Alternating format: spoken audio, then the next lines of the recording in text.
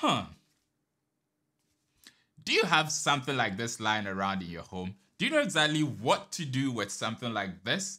Have you ever used any of these? Have you ever learned anything from something like this? When you were a child, did anyone use this to teach you? Hey, in this video, let's talk about flashcard games in particular, not just flashcards.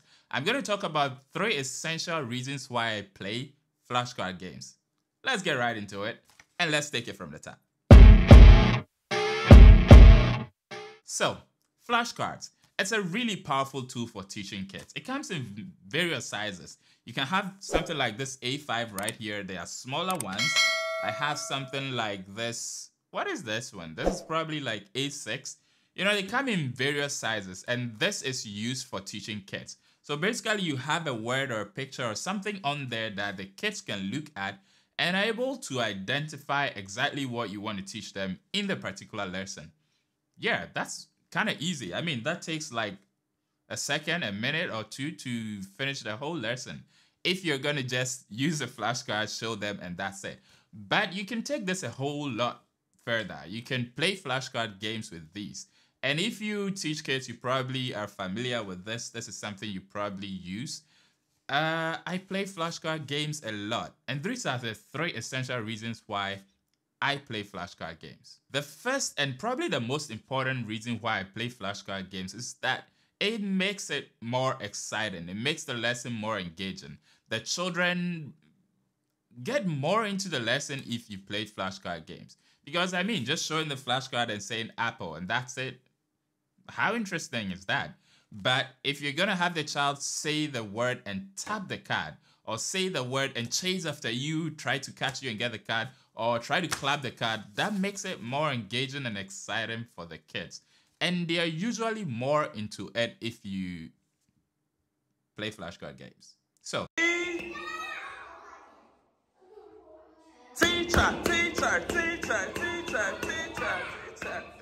Very good. Sage, teacher. Very good. It's not really easy getting kids to be excited in the lesson. If you're a preschool teacher, you might know what I'm talking about. And to get the children in that energy mood, you have to play some flashcard games. So that is the most essential reason why I use flashcards and I play flashcard games.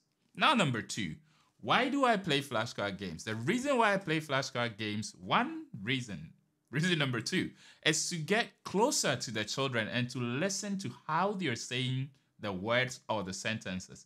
So first of all, when I come closer to them, when you interact with the flashcards one-on-one, you get to hear closely and clearly how they pronounce the words, and then you can correct them.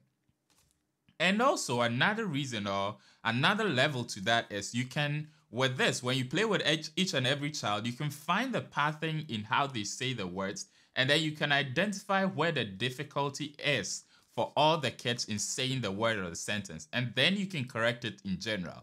So for example, if you have a word like fish, and all the children are saying fish, you can correct them one by one, fish. But when you realize the pattern and you realize that the difficulty is at the end, then you can zoom back and then you can correct every child and let them all listen to you and say, it's fish. You know, stress that. So it makes it easier to listen to their pronunciations, find the patterns in where they have difficulty, and then correct them so that they can say it properly. That's one reason why I also play flashcard games. Reason number 3. Why do I play flashcard games? Kids learn words very fast sometimes, and then they forget also very fast sometimes. So what is the important thing? Practice. Practice makes, is it perfect or is it permanent? Practice does make permanent. I don't know about perfect though, because there are certain things I've practiced several times and I'm still not perfect with yet. But I know practice does make permanent. So one reason why I play flashcard games is to get the children to say the words over and over, to get them to practice whatever I just taught them. And by practicing, it kind of sticks more, if you know what I mean. And yes, indeed, you know what I mean.